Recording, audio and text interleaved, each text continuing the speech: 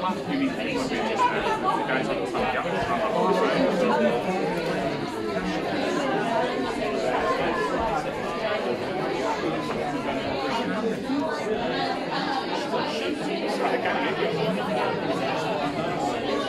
Oh, I see.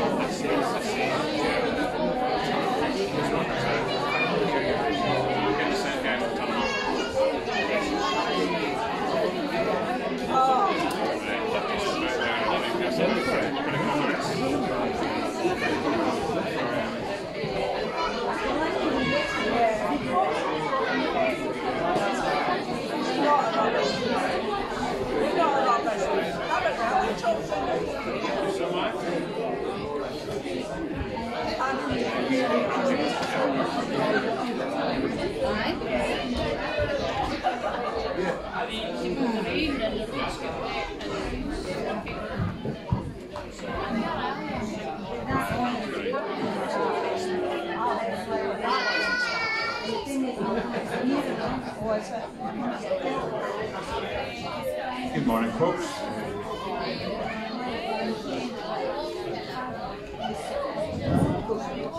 Good morning. Thank you. Somebody's listening. Hope you're enjoying. Hope you're enjoying a lovely Father's Day today. Let me read to you from Proverbs 23, verse 24. The father of a righteous child has great joy. A man who fathers a wise son rejoices in him. Just something for all you fathers to repeat back to your children this morning when they shower you with gifts and love and time. Just nod, just nod, yeah, just nod. Excellent. Well, let me welcome you to Livenham Church. My name's Gordon. It's lovely to see you all out this morning. It's lovely to see little Aidan with us this morning. It's lovely to see Karen. So welcome to you too. We're going to start in a moment by singing, but before we do, let's commit our service to God in prayer. Almighty Lord and Heavenly Father, we thank you for this opportunity to step away from our duties and responsibilities in the world, to spend some time looking to you, thinking about your word, Lord, and asking you to encourage us, to bless us, to teach us, to show us what we should do and how we should do it. We pray, Father, that as we meet this morning, that you would warm our hearts in fellowship, but also that you would instruct us and you would prepare us for the things that you have called us to do. Amen. Amen. Amen. Let's stand and sing together. Behold our God.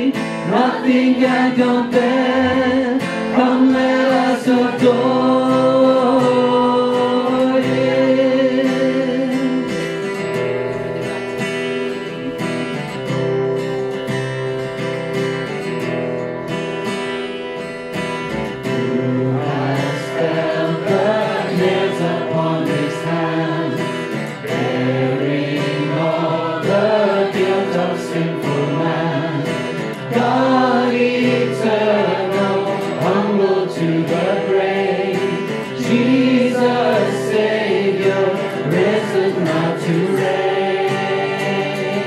Behold our God, seated on his throne. Come, let us adore him. Behold our King, nothing can compare. Come, let us adore him. You will reign forever. You will reign forever. You will reign forever. You will reign forever. You will reign forever. You will reign forever. You will reign forever. You will reign forever. You will reign forever. Behold our God, seated on his throne. Come, let us adore him. Behold our King, nothing can compare. Come, let us adore him.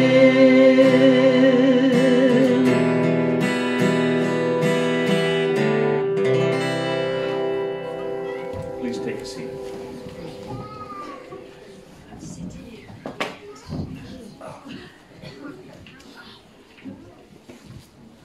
There's not many announcements this week. I will mention the yellow box in the corner if anyone's looking for it to put in their offering. This week is a home group week, so please be in. Oh. Big announcement. Important announcement. Important. Big thanks to everyone who helped out last minute this morning. There's a little bit of a confusion. Somebody forgot to turn up to do sound this morning. But he's crying about Scotland's loss in Germany, so never mind. Yes, a very big announcement. On Tuesday night this week, we will be having our annual general meeting as a fellowship. It will be at 7:30. It will be in the living room, and I would encourage all members to attend. If you're not a member, but you'd still like to see what goes on, you're very welcome. So please do mark your calendars, preferably now. If you get your phones out, I won't mind. Tuesday night in the living room. Okay, I think we've covered that. Good. Yeah, for all members, Tuesday night in the living room, 7:30. Muy bien. Right, okay. I don't think I've forgotten anything else. Anybody remember anything else that's supposed to be announced this week? No, good. Okay, right. Let's sing again before the children go off to their meetings. Let's stand and sing "Every Giant Will Fall."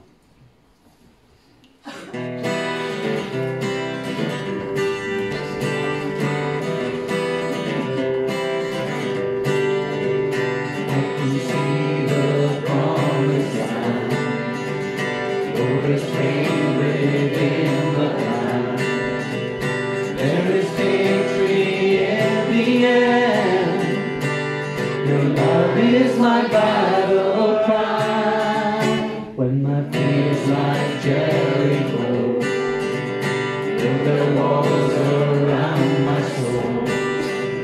When my heart is overthrown, your love is my battle cry, the anthem for all my life. Every giant will fall, the mountains will move, every chain of the past is broken in two. Over fear, over lies, we're singing the truth, that nothing is impossible with you.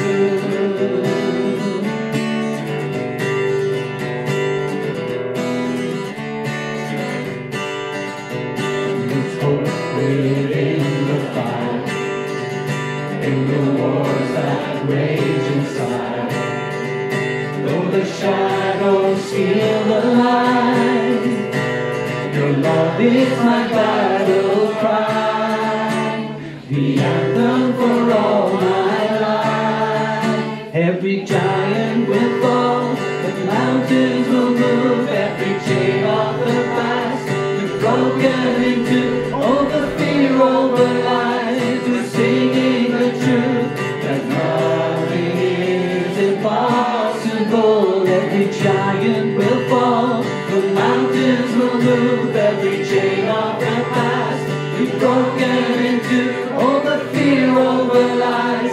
We're singing the truth that nothing is impossible with you.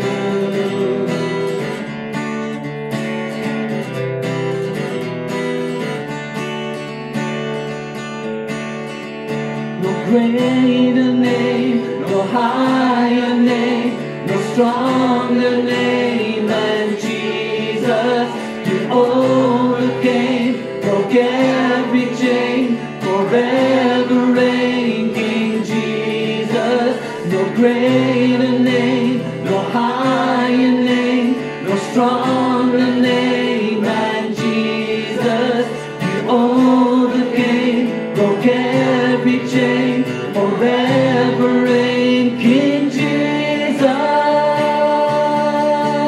Every giant will fall, the mountains will move, every chain of the past was broken into, all the fear of the lies. We're singing the truth that nothing is impossible. Every giant will fall, the mountains will move, every chain of the past is broken into, all the fear of the lies. We're singing the truth that nothing is impossible with you.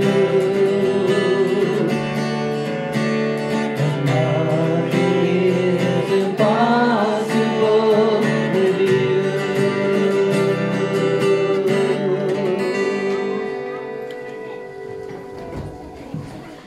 Thank you very much. Okay, it's now time for our younger folks to all head off to their meetings. And the rest of you, please turn around and welcome someone to church this morning.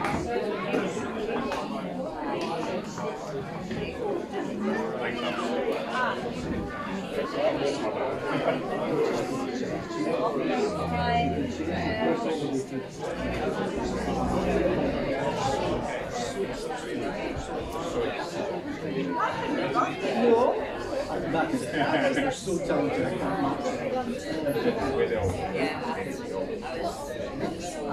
Oh yeah, yeah, I was watching it this morning. It was one of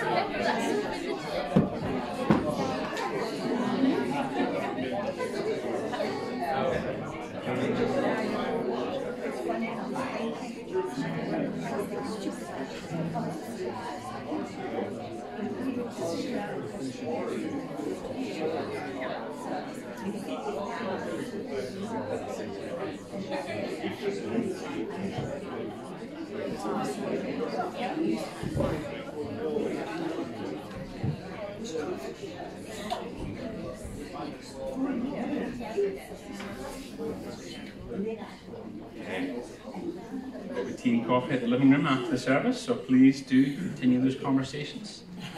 Don't let them go. Okay, let's settle our hearts now and just spend a bit of time praying before we think about the sermon. Let's pray. Almighty Heavenly Father, we submit to you. Lord, we trust you, we love you, and we ask for your mercy upon this world that we live in. Father, there's so much that troubles our hearts that we have no influence over and no control over, but we know that you are in control, Lord, and that you are the God who loves us and cares for all of us.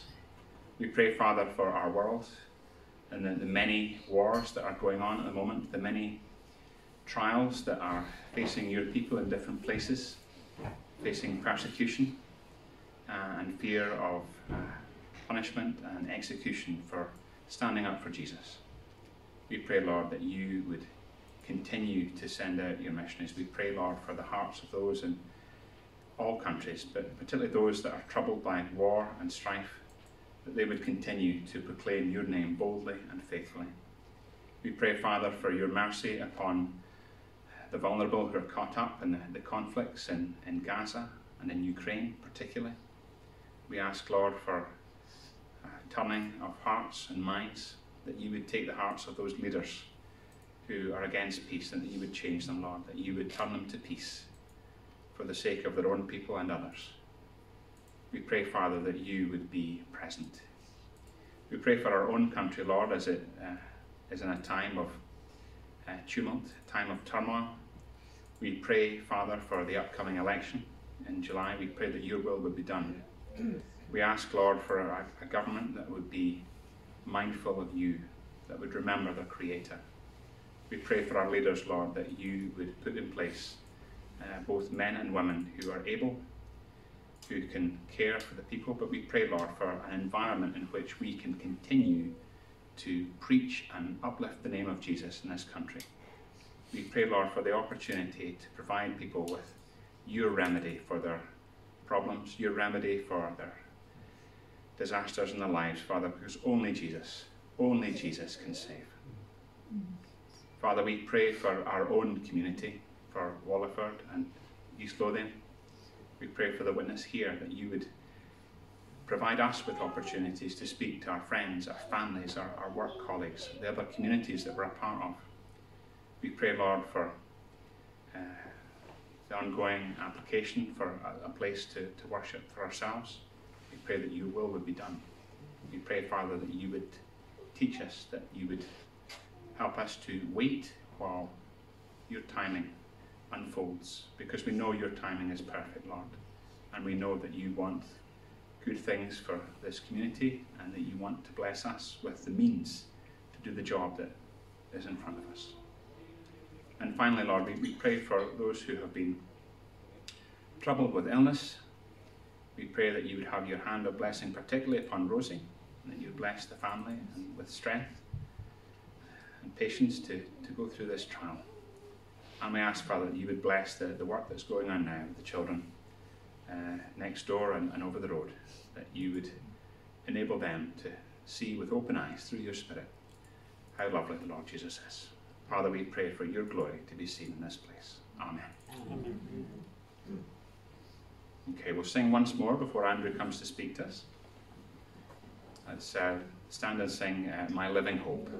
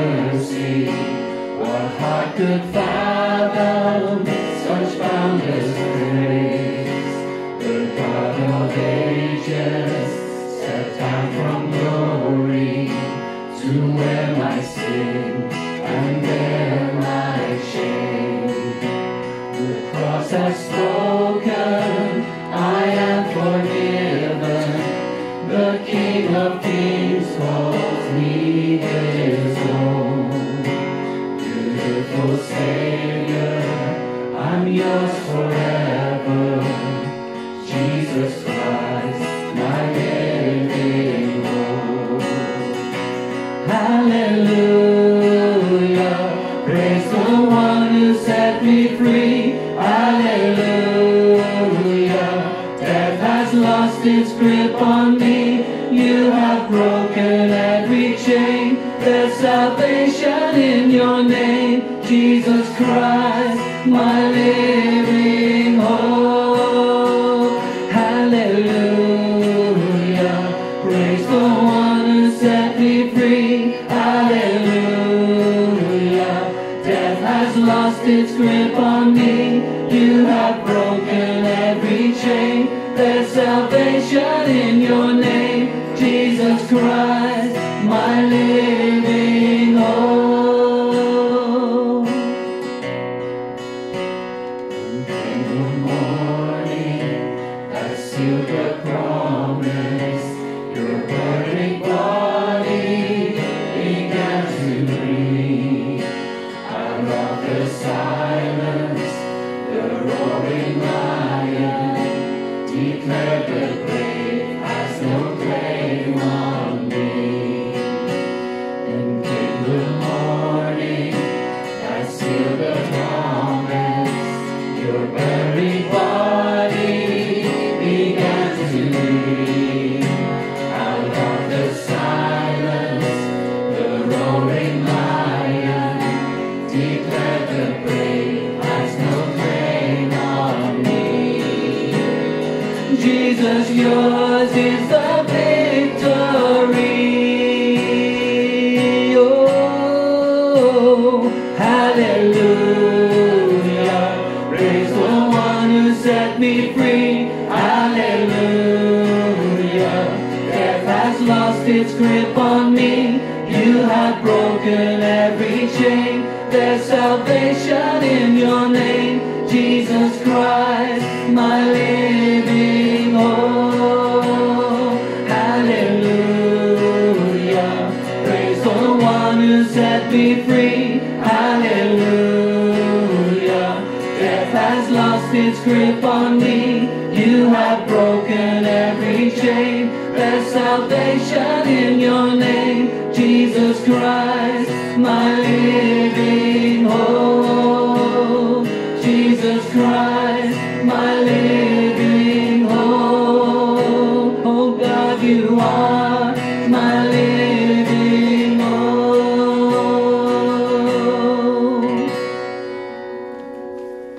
Please take a seat. Thanks, Andrew.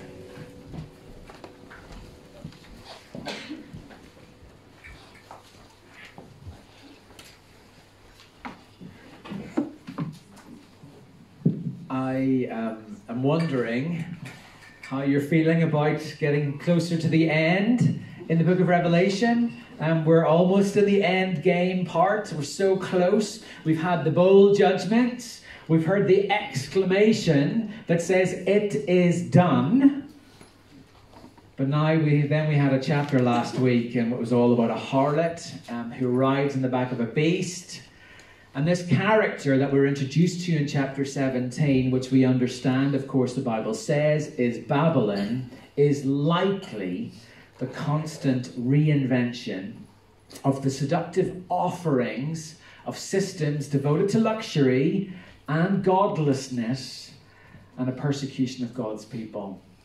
So we are going to begin in chapter 18 and verse 5, actually. If we can just flick this up, verse 5. If you could find that for me, please. Verse 5. Verse 4, sorry. Then I heard another voice from heaven saying, "Come out of her, my people, lest you take part in her sins, lest you share in her plagues." That's where we're starting today. We've heard about Babylon, but we need to know that Babylon is not a good thing.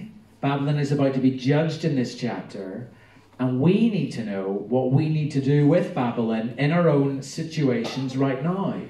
Come out of her. And we're going to think about how we do that, but basically it means avoid participation. I was speaking to Jeannie. I was visiting Jeannie just a couple of weeks ago, and she described this world's temptations like a web that too many people get trapped in. And I just think that's a terrific way of looking at what we're thinking about today with the harlot.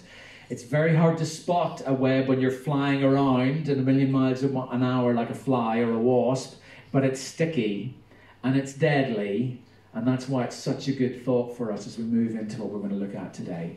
So just if you can flick right back to the very beginning, just a few things. Come out of Babylon, that's our very first call. But also, there are those who are going to wail, and there are those who are going to rejoice. I wonder where you will be as you listen today and think about some of the things that we're going to be looking at as we see the fall of Babylon and the fall of that harlot. So, what does it look like? What does the harlot look like that we're trying not to get caught up in? Well, we've thought about how it's systems, about luxury, and as we move on into chapter 18, we're going to find out about the people who are affected. And actually, as we see their reaction, we probably are going to be able to know, as we see those who mourn her demise, what the seductions are that we need to avoid. So let's look at our first 8 verses in Revelation chapter 18. After this I saw another angel coming down from heaven, having great authority, and the earth was made bright with his glory. And he called out with a mighty voice, "Fallen, fallen is Babylon the Great. She has become a dwelling place for demons, a haunt for every unclean spirit, a haunt for every unclean bird, a haunt for every unclean and detestable beast." And that's a quotation, by the way. "For all nations have drunk the wine of the passion of her sexual immorality, and the kings of the earth have committed immorality with her, and the merchants of the earth have grown rich from the power of her luxurious living." We need to read on, actually, don't we? Yes. "I heard another voice from heaven saying, 'Come out of her, my people, lest you take part in her sins, lest you share in her plagues. For her sins are heaped high as heaven, and God has remembered her iniquities. Pay her back, as she herself has paid back others, and repay her double for her deeds. Mix a double portion for her in the cup she mixed. As she glorified herself and lived in luxury, so give her a like measure of torment and mourning, since in her heart she says, 'I sit as queen. I am no widow, and mourning I shall never see.' For this reason her plagues will come in a single day, death and mourning and famine, and she will be burned up with fire. For mighty is the Lord God who has judged her." Some stark verses, I'm sure you'll agree, to read once again. Wake up, it's Sunday morning. We love to start with a bang here at the living room, don't we, in the book of Revelation? But you'll notice a few things. If you can just go back to that first verse, thank you, Graham. That angel who speaks. The angel is obviously another powerful one. When we get these angels who are doing these incredible things, they're always really powerful, aren't they? And we're beginning to think that probably all angels seem to be really powerful. But this one lights up the world with the glory of his brightness. And we know from previous experience that when an angel comes along to share something, it's going to be really important. And it's even reflected in this angel's mighty voice. Now, what the angel says, we might remember, I certainly did when I'd been preaching through this. You might forget a lot of things that I preached, but I did remember preaching about this one. It was chapter 21 in Isaiah, where we talked, and we've been looking at lots of symbolism, but we talked about the literal city of Babylon. And if you were to go to Babylon now, I know I said this last week, but if you were to go to Babylon now, it's nothing but ruins, and it's nothing but, some little wild animals of the desert that run around it, if you were to go there right now. It is a place of wild animals. But of course, as we've seen here in the book of Revelation, it's also speaking about a model for kingdoms opposed to God. That the nations and kings of the earth have committed adultery with her, and that the merchants of the earth have grown rich from the power of her luxurious living, suggests that Babylon didn't disappear when it became a ruin thousands of years ago. okay, when it fell to the Medo-Persian Empire and then began to decline after that. And that her destruction back then, in Daniel's time, wasn't the end. It would seem like a pretty petty grudge to hold if it's already been dealt with 1,500 years ago, and yet this grudge seems to be still held against Babylon right to the end of the Bible, unless Babylon is more than just the literal city. What we found, of course, is that Babylon is a code word, just to remind you of last week, that Christians at the time would have known from chapter 17 that the 7 hills spoke about Rome. Rome was their centre now.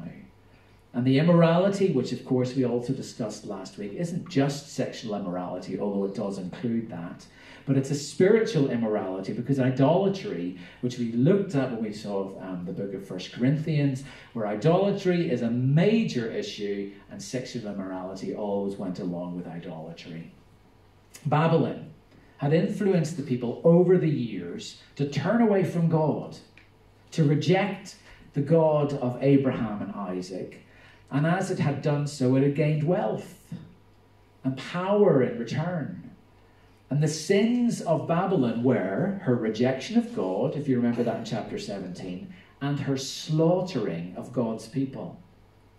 So the literal city of Babylon, that was in huge danger of slaughtering God's people. And of course Rome, that was doing that so beautifully in the Colosseums and lighting up colonnades with Christians on fire. All of these sins are too many to miss. Far too many to miss. And that's why we get this expression about how they're like piled up to heaven. A huge amount. God has seen it all. It's not that, well, only now that it's getting up here do I notice it. No, they are piled high from the bottom to the top. God sees it all, and so Babylon must be judged. And we get that language of the expression of payback. Now, there could be confusion over that phrase because it says repay her double, which doesn't seem very fair because we would have thought that God would be just.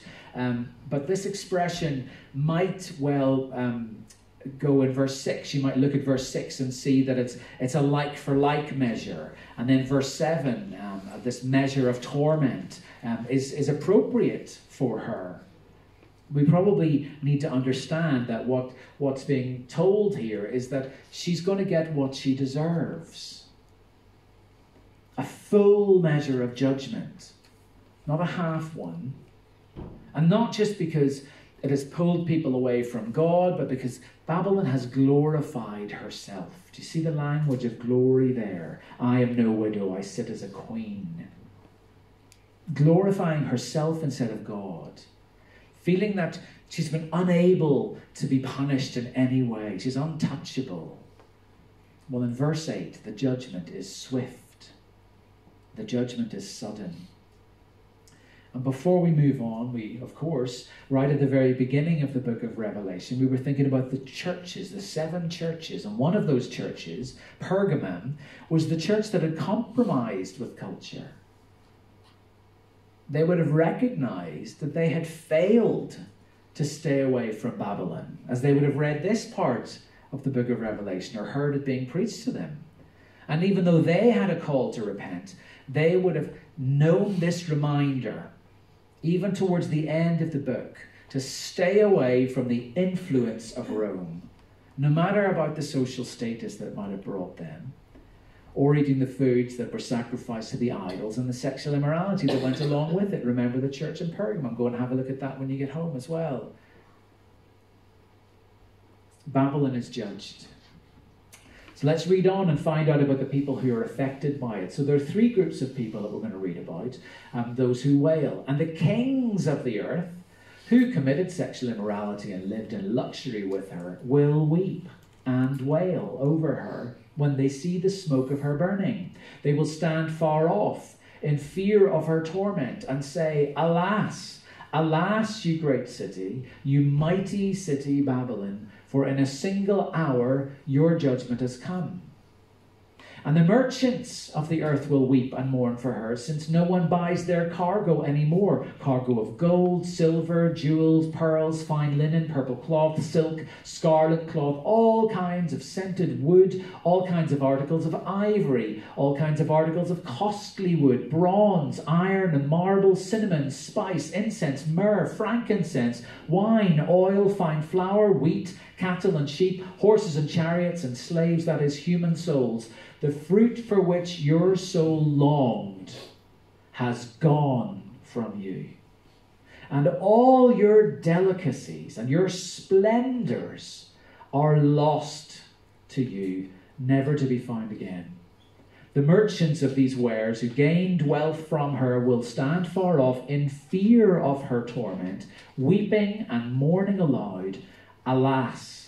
Alas for the great city that was clothed in fine linen, in purple and scarlet, adorned with gold, with jewels and with pearls, for in a single hour all this wealth has been laid waste. On the last group, and the shipmasters and seafaring men, sailors, and all whose trade is on the sea stood far off and cried out as they saw the smoke of her burning. What city was like the great city?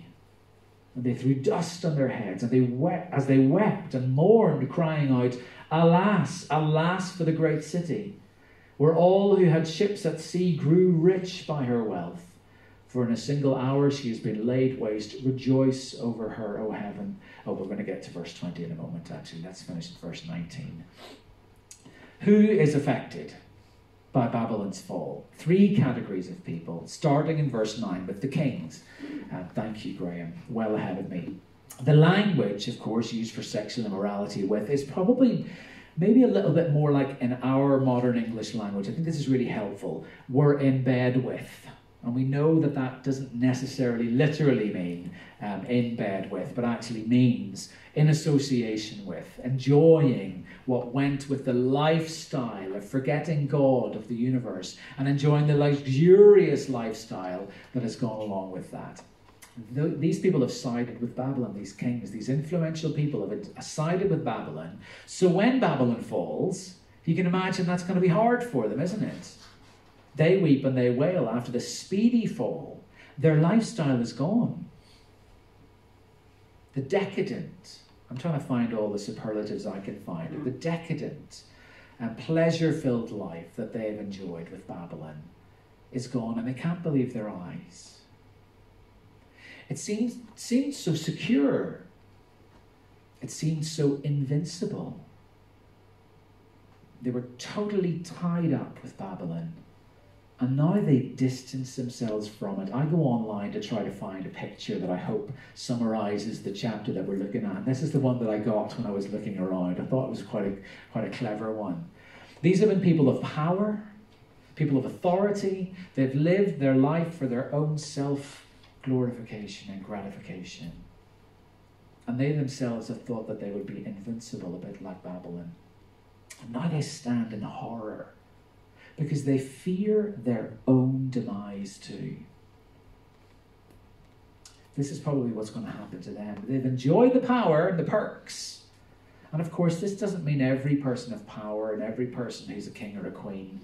But the common thread of luxury can lead to compromise, and it can lead to lack of dependence upon God. It's where it can lead. And so in 11 to 7, the first half of verse 17, we find those merchants. And they also weep and mourn, of course, because she's given them a good standard of living too. They've benefited. Their income stream is now gone. But they're not just any merchants. And so you see this list. What an incredible list. It starts off with such opulence, doesn't it? Precious metals, stones, cloths that are expensive, specially handcrafted items of wood, metal and stone, and then a list of spices that still seems very nice and wonderful, then down to the food sources, items of wood and metal and stone, or food sources, and then at the end of that list, what do we have? Weapons of war. People who've made money out of weapons of war. My goodness, is that a hot topic at the moment? And all at the expense of who? Of people. The poor little ones who are right at the bottom. The slaves, the trafficked ones, the chattel. What an absolute disgrace. Money made off the backs of the poor. All about the money.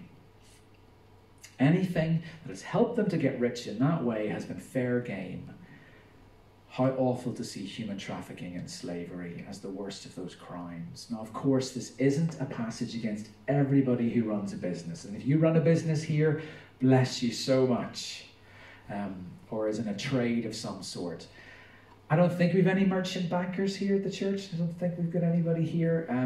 But this does help us examine our materialistic pursuits at the expense of God in our lives. Of course it has to. We live in one of the richest countries in the world. And the rich often act unjustly, pay minimally, oppress, enslave. And we know all too well that human trafficking is probably worse now than it ever has been in the history of this world. And we have people who defraud others and mistreat workers. How many of us have worked for people, managers, who just are rubbish at working with people under them? People who work harder for their shareholders than their employees. Gosh, it just feels like common news every day, doesn't it? Because they enjoy the fruit, as it says in verse 14, the fruit of their labours, the money, the opulence. They've been more interested in the perks than doing what is right. Their delicacies of trade under Babylon then disappear. They're gone forever as Babylon is judged again, mourning their own personal loss. Do you notice that? Trying to distance themselves from Babylon again, standing far off and crying, fearing they might come to the same end, which they will. And of course we skip this. They weep for themselves. Verse 11. Look at that verse 11. No one's going to buy from them anymore. And they feel sorry for themselves. Their revenue channel is gone. And then, of course, we move on to the last group of people, the seafaring people, verses 17, the second half of 17 to 19. Help us see what happens to the import and export folks, those who carried and shipped all these expensive wares around the empires. And their exclamation sums up what all the people cry as Babylon falls. It's been all about economics, money, the love of money. That has meant so much to them. The life that they have been able to lead that has mattered far more than anything else. So the question comes back to us. Do we have a healthy relationship with money? Is it our God? Do we have in our minds, as we live in our own form of Babylon, systems and controls, that we don't have to live by its standards? Even though we might have Babylon's delicacies and luxuries at our fingertips. We can order something on our phone right now if we wanted to. Advertised to us all the time. Have we been seduced by lifestyles, images that care much more about looks and possessions and entertainment and travel and fame and fortune than God, who stands over and above it all and deserves the proper praise and worship than anything the harlot, Babylon, can offer? We're going to come back to that thought. Let's read our last verses for this morning. Let's read 18 verse 20. Actually, can you go back? Because I've copied and pasted the wrong one in. Rejoice. So this is a new bunch of people who are being spoken to here. Rejoice over her, O heaven, and you saints and apostles and prophets, for God has given judgment for you against her. And let's read on. Then a mighty angel took up a stone like a great millstone and threw it into the sea, saying, So will Babylon, the great city, be thrown down with violence, and will be found no more. And the sound of harpists and musicians, of flute players and trumpeters will be heard in you no more. And the craftsman of any craft will be found in you no more, and the sound of the mill will be heard in you no more, and the light of a lamp will shine in you no more, and the voice of bridegroom and bride will be heard in you no more. For your merchants were the great ones of the earth, and all nations were deceived by your sorcery. And in her was found the blood of prophets and of saints and of all who have been slain on earth. And then into chapter 19. After this I heard what seemed to be the loud voice of a great multitude in heaven crying out, Hallelujah! Salvation and glory and power belong to our God, for his judgments are true and just. For he has judged the great prostitute who corrupted the earth with her immorality, and has avenged on her the blood of his servants. Once more they cried out, Hallelujah! The smoke from her goes up forever and ever. And the 24 elders and the 4 living creatures fell down and worshipped God who was seated on the throne, saying, Amen, Hallelujah. And from the throne came a voice saying, Praise our God, all you his servants, you who fear him, small and great. Those are quite some verses, and they have a lot to say to us. In those previous verses, we had 3 alas for the city. Now we've got 3 hallelujah. That city is gone. 3 praise statements to express rejoicing as a contrast to the sadnesses of the last verses. For in these verses we have a call. We should be celebrating that will come to an end. Now I'm going to read you a list. And you might think, I'm not sure if I would be that happy to see the end of all these things. No more concerts. No more theatre, cinema. No more football matches. Craftsmanship, smiths, makers, Etsy, building, industry, food production, weddings, commerce. The city that is silenced. Now listen, when we think about this city, we were talking about home group actually. I'm not going to mention who it was that was saying, but it was just saying, but I hope I get to make things in heaven. I hope I get to do things in heaven. Do you know, I can't tell you whether that's a yes or no answer, but if you do, it won't be for your glory. And I think that's when we see that list of all those things, it's always been about them. Look at me, how great I am. All the concerts, come and worship me. Come and watch me play football, basketball, whatever it is, the sport that you like to do. Come and watch how great I am. Come and worship me. Come and follow me on Instagram and X. Make me money. All gone. All transformed. How wonderful that it won't be about people anymore and worshipping people anymore and that decadent lifestyle, because it'll be about worshipping God. That'll be the best thing about it.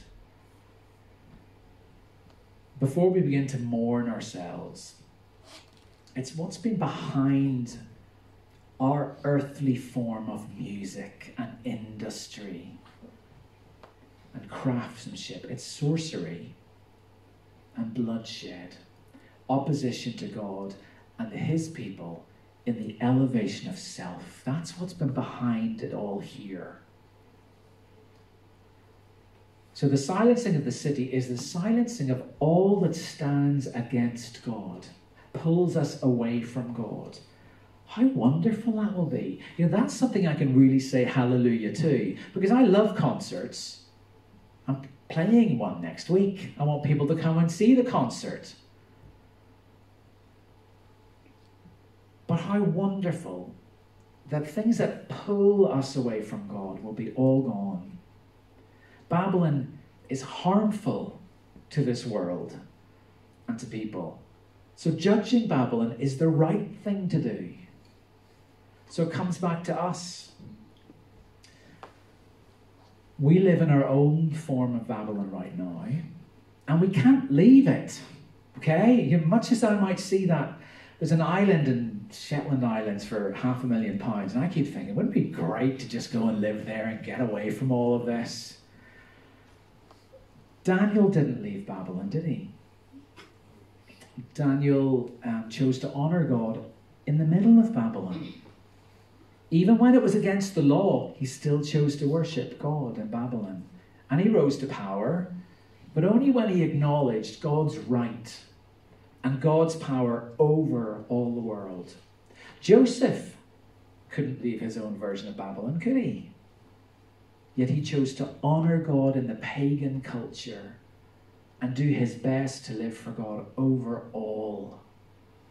Jeremiah, communicating what God himself says, tells the exiles in Babylon, by the way,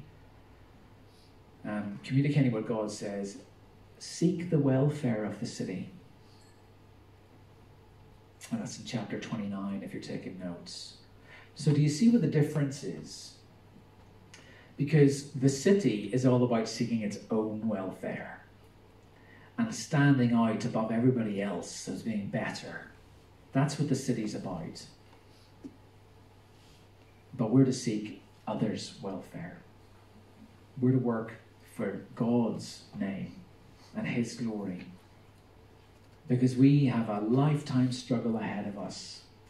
Job's comforter come to speak to us all this morning. We have a lifetime of struggle ahead of us to live as Christians in Babylon.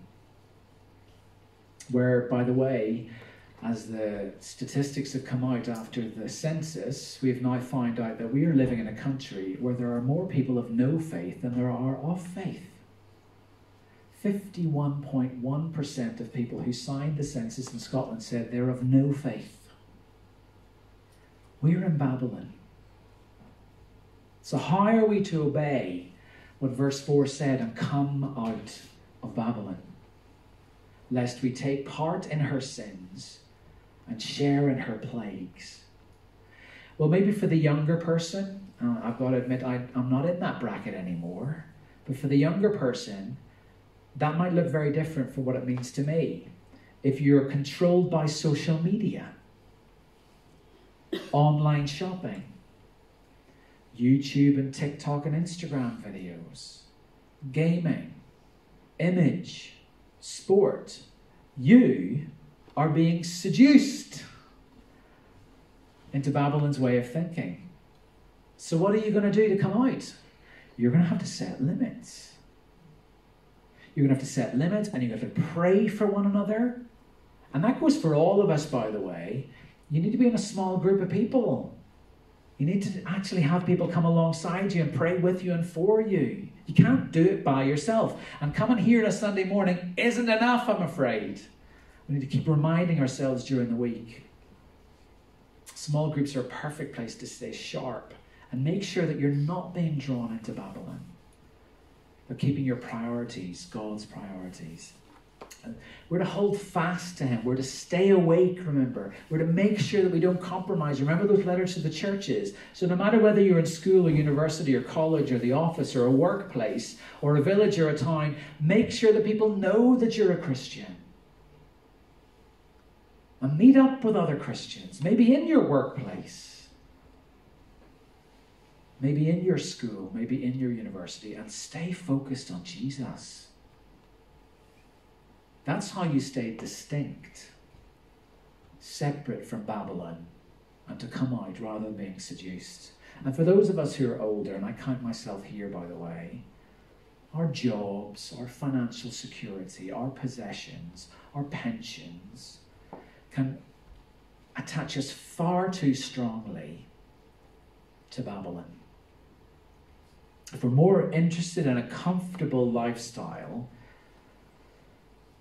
than reading about the end of Babylon, then we're in danger. We've been seduced. Chapter 19, with that multitude of people crying out, hallelujah, we should be joining that and saying, great, I can't wait until it comes to an end. Because salvation and glory and the real power belong to God, not to our stuff. Knowing that the blood of our brothers and Jesus, the blood of our brothers and sisters around the world will be avenged one day by the one whose judgments are true and just, should cause us to say, praise the Lord when Babylon finally comes down and people are not taken advantage of and enslaved anymore. We must stay focused on what gives ultimate joy. And maybe you're here and you don't know if you're a Christian or not. You kind of like maybe dancing around the Christian thing. Being in church is a really good place to start, by the way, and we really welcome you here. But the call goes out to you too. Are you messing around with Babylon, just living for the job or the family or the money or the entertainment, the image, the possessions? Don't get caught up in all of that. And I say this as lovingly as I possibly can. Otherwise, you'll miss what is so much better, the offer of forgiveness, the offer of purpose, the offer of a real relationship that will take you right to God's side. This world is just momentary, isn't it?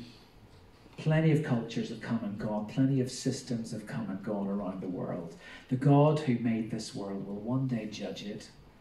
And so it calls for you and for me to realize that we need him, not the stuff. He came that we might have life. Babylon tries to mimic that and distract that. Will you say sorry for how you've been living? I certainly have been as I've been preparing to share this. Let's commit to following Jesus, the one who died for us and knows far more what is best for us.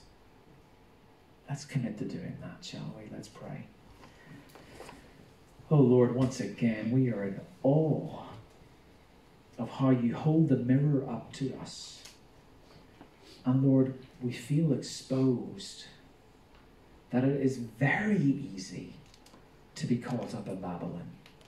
It is oh too easy for us to spend our days, our weeks, our months, and our years caring about things that will disappear one day in a flash. Lord, we pray that we will invest properly. Invest in you. Invest in our relationship with you. Invest our time in what you are doing. Invest our money in what you're doing around the world and here at home. Lord, for you are the true and righteous judge. And Lord, as we search our hearts and think about the things that we might miss from this world to be with you, Lord, forgive us. For we need to realize that being with you is going to make everything here seem like rubbish. Utter, worthless rubbish in comparison to being with you. Lord, search our hearts. Forgive us, Lord. And we pray so much that you will take glory from our lives. In the name of Jesus we pray. Amen.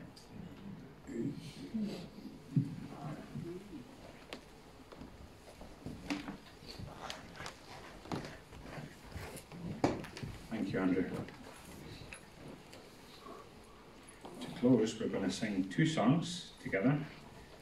And please do stand and we'll sing together Only a Holy God this time.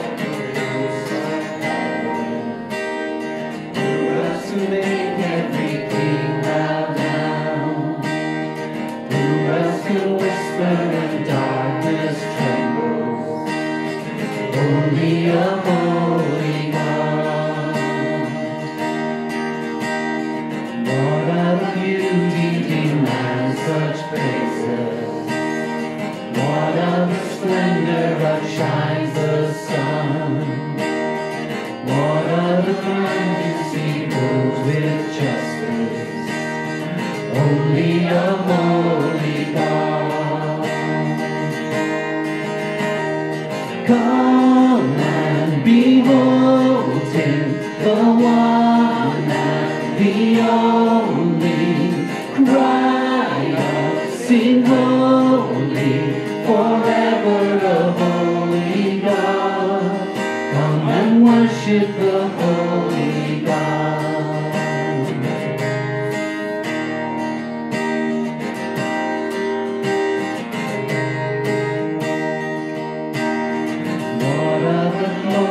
Consumed like fire. What other power can raise the dead? What other name remains undefeated? Only a holy God. Come and behold Him, the one and the only. Cry out, sing holy, forever a holy God. Come and worship the holy God. Come and behold Him. Come and behold Him, the one and the only. Cry out, sing holy, forever a holy God. And worship the holy God.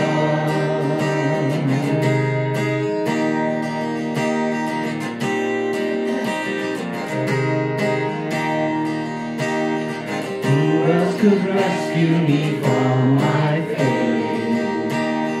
Who else will offer His only Son? Who else invites me to call Him Father? Only a holy God, only a holy God. Come and behold Him, the one and the only. Cry out, sing holy, forever a holy God. Come and worship the holy God. Come and behold Him, the one and the only. Cry out, sing holy, forever a holy God. Come and worship the holy God. Come and worship the holy God.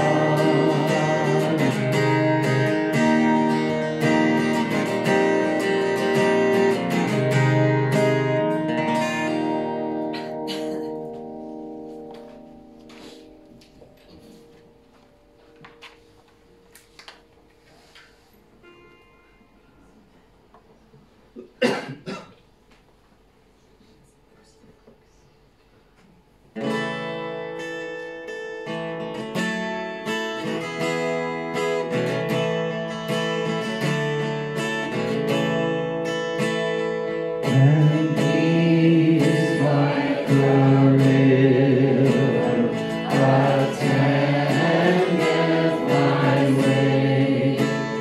When sorrows like sea billows roll, whatever my Lord thou hast done me to say, it is